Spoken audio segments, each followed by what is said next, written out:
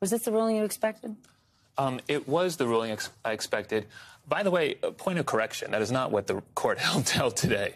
Not never. But what the court held is that Congress has to enact enabling legislation in order for this provision to take some effect. So, point of correction. In any case, yes, I expected this ruling. The only thing that surprised me was that it was 9-0 as opposed to like 7-2 or 8-1. This was a long shot challenge from the start. If you sort of familiarize yourself with the case from the very beginning, when a bunch of law professors got on board, it was a very dubious set of arguments with real sort of long shot elements to it. And I was not terribly surprised that it got shot down.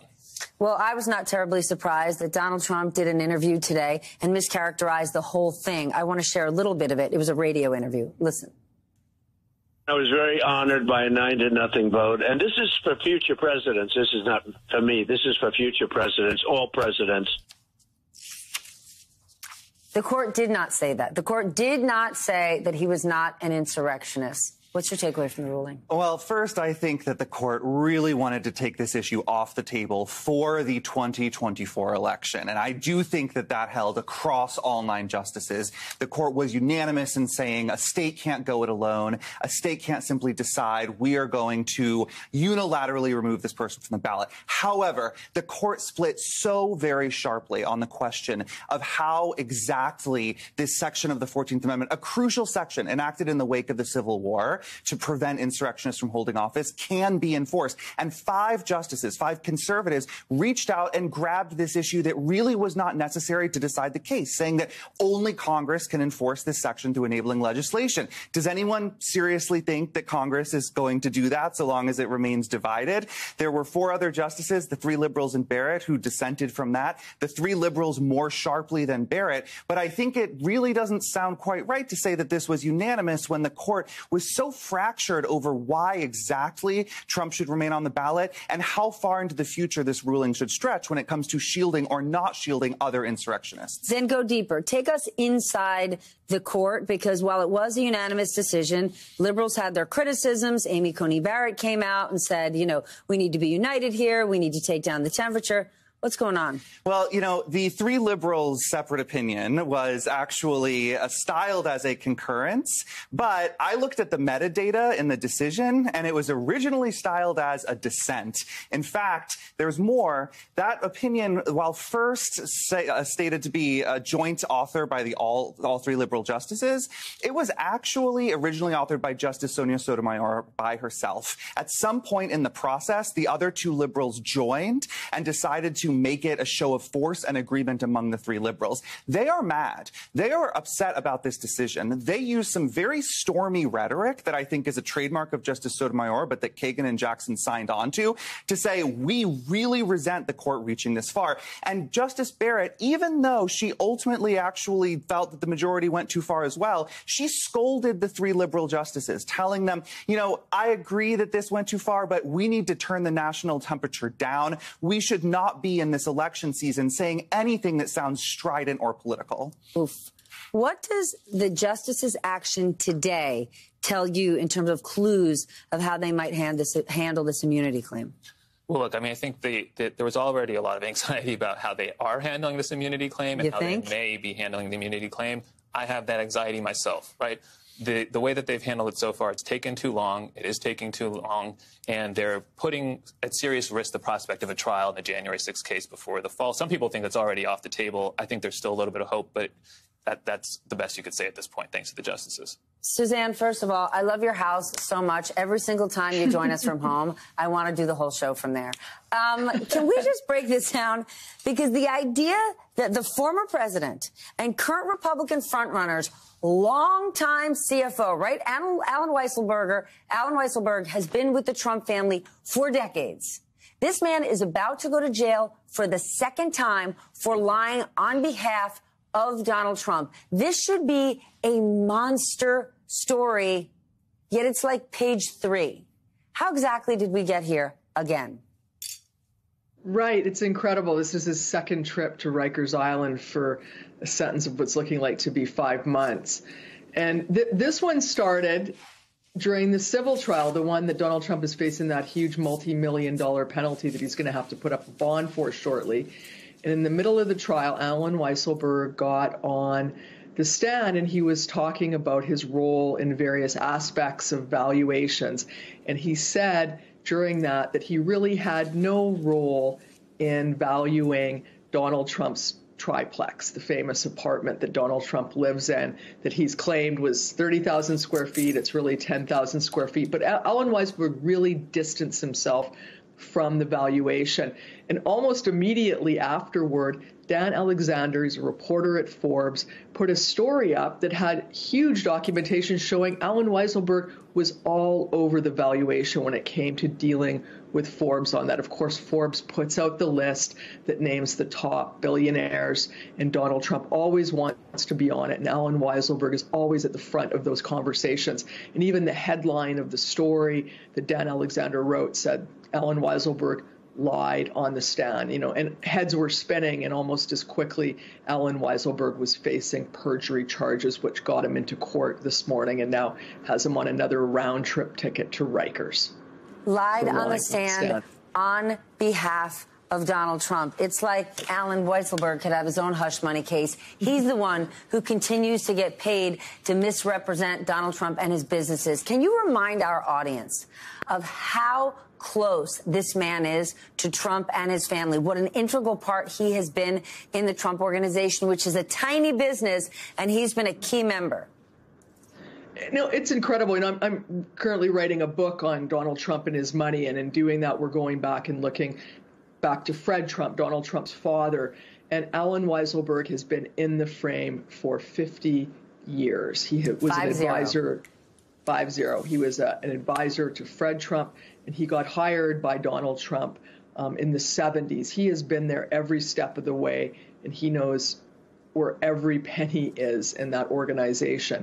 He's crucial, and he's now in the middle of another trial coming up, the criminal trial that's coming up, the hush money payment trial. I don't expect him to be a witness in that. I think he was uncooperative in terms of, what he was willing to say that he knew. And I think that part of what happened today was that, the now return trip to Rikers Island will discredit him as a witness. I think it both does that, and it sends a message to any other witness that gets up that if you lie on the stand, this is what's going to happen. But he has been at the center of the Trump family since Donald Trump was was very young. He has been at the Trump org writ large for 50-some years. Sure has. Ankush, Donald Trump is also trying to fight this gag order that Alvin Bragg is trying to put in place in this hush money case. He's saying it's an infringement on his freedom of speech. His past social media posts and statements shouldn't matter. Think the judge is going to buy it? I doubt it. Right. Now, Trump has done this a couple times already. He's been under a gag order in the civil fraud trial in Manhattan. He's under a gag order in the federal case in Washington, D.C. These arguments have not swayed any of these judges. His own behavior is the thing that has gotten him into this situation where these gag orders are being applied all over the place. So I would expect that the judge would be quite happy to have one in place, tailored in the right way so as not to run afoul of any sort of due process issues or First Amendment issues. But the judges have been able to do those in the other cases, and they have been effective. Suzanne, I've got to ask you about Trump's latest request to delay coming up with the cash in the E. Jean Carroll case, right? It's almost $500 million. People are snickering, saying he doesn't have the dough. But that does not mean that a very, very rich person looking to curry a favor with the next potential president wouldn't happily cover that bill. I'm thinking back to all the people who threw parties and events and booked entire floors at Trump hotels and golf courses while he was president because they wanted to be in good standing with him. Right. And you mentioned the E. Jean Carroll case. That's $83.3 million. He also has to come up with hundreds of millions for the Attorney General's case. And this is something everybody's watching. I think because of the monitor that's over his business, we are going to know how he comes up with the money. But he is going to have to either come up with the money, or it looks like he's seeking out a bond in order to do this. But he's going to have to basically come up with pretty much cash, bonds, or stock, something pretty liquid, because these bond companies that underwrite these, they want something pretty liquid because it could go against him, and it's a high-risk bond that they're going to have to write, and they're going to want to liquidate it very quickly. But we're going to see I think in short order, it's a matter of weeks just how he's going to come up with the funds. And so far, the courts seem unwilling to cut him a break. He's going to have to come up with either the cash or a bond, pretty much in the full amount. And in the case of a bond, probably a little bit more. So far, Nikki Haley has proved that there is an appetite for a non-Trump candidate. Is that trend going to continue tomorrow? I think so. And I think what we've seen so far is that there is a significant faction of the Republican Party that doesn't want Trump to be their nominee, that wants Trump to go away. It's just that that faction has not been a majority. And we've seen it consistently now in several states. My guess is that she might do better in Vermont and Maine. She did win in D.C. But D.C. and places like that are not exactly the microcosm of the Republican primary electorate in general. And Trump has consistently shown that he has, if not a large majority, at least a narrow majority of support within the primary voters. And I assume we'll see that play out again tomorrow. Larry, should Trump be scared? These numbers might not win Haley the nomination, but could they be enough to rob him of the White House? She said it over the weekend. Donald Trump has been in Michigan for basically running there for the last 8 years. She showed up a couple of months ago and had a really strong showing. Well, of course it can make the difference. We don't know yet. I mean, look, where would those voters go in November? They could go to Trump, and maybe half of them will, or more than half of them, since one assumes the Republican Party affiliation would take control. But a few at least would go to President Biden. Some would go to the third-party candidates. And who knows, some of them may sit at home. So there are really four options for the Haley voters. I think Trump should be concerned about it. Of course he isn't. He assumes that his popularity is such that it would overwhelm any opposition. But that is a problem for him, whether he admits it or not. Mark, Donald Trump is definitively running for president. And it seems like every speech he gives, he is dying to say he got rid of Roe and he is to blame for no deal at the border. I get that he's an unconventional guy and sort of grievance is what he runs on. But is this really how he thinks he can become the next president of the United States? Well, it's how he did it the first time. He said, elect me and I'll break stuff. And he broke stuff. And so, but that's the big question. I think fundamentally what's going to happen tomorrow is that the decks will be cleared. It'll be clear that Trump and Biden are the nominees of the major parties. That's unlikely to change, and everybody's going to be exhausted by the notion that we're going to see a rerun that nobody wants to see, which is just remarkable that in the greatest democracy in the world, we're ending up with a couple of candidates that 3/4 of the country doesn't want to see. But I think at the end of the day, Joe Biden has a good case to make, and that's good news and bad news. He's got a good story. The bad news is that he's got a good story and he's not doing well. And so how much better can he tell the story than what's already been told? But he's going to have to do a lot better. And listen, he starts off behind. The bad news for Biden and the good news for Trump is that Trump is now ahead by a larger margin in the polls than he ever has been since he started running in 2015. McKay, Democrats are trying to downplay these new polls, but is that really the right move? Or should they be flashing them as a warning sign? If Donald Trump really is a threat to our democracy, should they be driving this home to motivate all those voters who, to Larry's point, could think about sitting on the couch in November? Yeah, I mean, I think there's a delicate balance here, right? That Democrats want to project a certain amount of confidence and strength. They also know that, fear and true alarm at the fate of democracy is going to get their voters to turn out. But they can't keep their voters in a suspended state of panic for the next 6, 7, 8 months, right? They need to pace themselves. So I imagine that we will see some of those flashing warning signs once we get to the fall. But I think at this point, the Biden campaign is just trying to show the country that they're not in a kind of a death spiral, right? The coverage has been so bad, the fixation on his age, on his mental, abilities. I think that they are trying to calm everybody down right now and say, look, we've got a long time to go before the election. Let's not fixate too much on polls at this point. I don't know if it was a tough decision in 2020, but you didn't vote for Donald Trump or Joe Biden. What do you think you're going to do this November? I'm not going to vote for either one of them again, and it wasn't that tough. I did the same thing in 16 and 20, and will likely do it again. I'm hoping that there will be another. How does that help? Voting for neither one, who does that help? Who does that serve? Because the likes of Donald Trump or those who want to push voter suppression would love to hear people say, I'm going to write in a candidate. That's essentially not voting. Yeah, not really. I mean, I think that's why we have the ability to write in. And people deserve to have choices. In our state, Joe Biden beat Donald Trump by 33 points. My vote was not swaying the final outcome of the Maryland votes, but I did get to make a statement. And, you know, I voted for, you know, Ronald Reagan, saying I think that we need to get back to leaders like that in the Republican Party. It would be tough for him to be the next president. Yeah, probably. I wish it were, you know, another way, but no, you're right. I want to ask about the Supreme Court twofold. Your thought on them hearing Donald Trump's claim of immunity. If they do side with him and decide that a U.S. citizen is above the law, that could be transformative for the future of this country. Of course. Well, so look, I've got a long history on this one. My dad infamously was the deciding vote on the House Judiciary Committee, the first Republican to come out for Nixon's impeachment, and said no man is above the law, not even the President of the United States. So your dad wasn't Hulk Hogan? No, it wasn't Hulk. No, that's my uncle, Hulk. But my dad, those words are still true today. I mean, no man is above the law, not even the President of the United States. And I don't think the president should have blanket immunity. I don't think that that's the way the court's going to rule.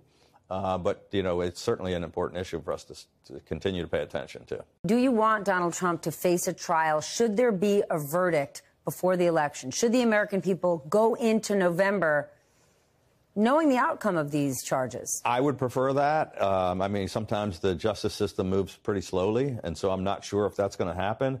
But I think we need to get to the facts. I know that there are a lot of people that are distrusting all of our institutions, and there are Republicans that say it's weaponization of the Justice Department. But there's serious issues and problems and things that we have to get to the bottom of, and it'd be better to get them resolved and have those court cases decided. I mean, I have confidence in our justice system, and I think we've got to get them. It's going to create more havoc if it happens after the election rather than before. The Supreme Court decided unanimously that Donald Trump should be allowed to be on the ballot in all 50 states. Do you agree with that? I do agree with it, and I'm glad it was unanimous because I think the voters are the ones that ought to have that determination in November, whether they want Donald Trump to be president or not, and not have a state just not allow him to compete. It's just not the way our system works. In spite of, you know, all of the concerns and questions about Donald Trump, he hasn't been proven guilty in a court of law, and you can't just kick somebody off the ballot. The voters have a right to decide. You have said before, when it comes to abortion, especially in your state, it is protected. Democrats are making too big of a deal of it. In fact, that it's under threat or under attack, but it is going to now be on the ballot in Maryland in November. Has your view changed at all, especially now that we're looking at other states where now IVF is in question, and there are states that are no longer protecting women's rights? Sure. Well, my record has always been very clear. I promised to protect women's rights. I did that for 8 years as governor. Maryland law is one of the strongest in the country, and then why is it back on the ballot? There really isn't. So the law, the thing on the ballot just codifies the existing law. So it's not really, we've got to be honest with Maryland voters, it's not really going to change anything. But it protects it. No, it's already protected, and it's not going to change anything at the federal level, where I said I would vote against the ban. But yeah, IVF, I was the first person in the country to speak out against that ruling. I thought it was absurd and ridiculous, and it's such a wonderful opportunity for families who want to have children that aren't able to. IVF is great, and I spoke out long before anyone else in the party did. I do want to ask, you were one of the, maybe not the first Republicans, but you spoke out against Donald Trump pretty early on, which is a difficult thing to do. What has that been like for you as a Republican? Because right now we look at Republicans that are currently in office, and we're wondering, why don't they say anything? And we might not appreciate what that's like. What was it like for you? Well, it's certainly tough to stand up anytime when you're among friends or a member of the group, and you say, I disagree with all of you, and you come out and you have the courage to stand up. But I think a lot of Republicans actually agreed with the things I was saying. They were just afraid to come out and say them. But I was rewarded by the voters of my state, Republicans and Democrats, who appreciated the fact that I told it like it was. And sure, you catch some flack and you get called names, but I think we need more leaders that have the courage to stand up. I'll stand up to the current president, the former president, to the Republican Party or the Democratic Party, and I'm going to tell people exactly what I think. And, I'm not as concerned. Most people are too concerned about their next reelection and making everybody happy, whereas I just, try to give people exactly what I think the right answer is. Was the blowback tougher than you thought? Why don't other people do the same? I'm in a little easier position because there's only about 20% of the people in my state are Republicans. So in the other places, they were challenged by primaries in a very red state. It's tougher, I think, to speak out without more blowback. But yeah, I think we need more profiles and courage. And I think it's one thing if somebody, really strongly supports everything the president says and does, and they really believe it. It's different when people know that there's something wrong and they won't go out and say it.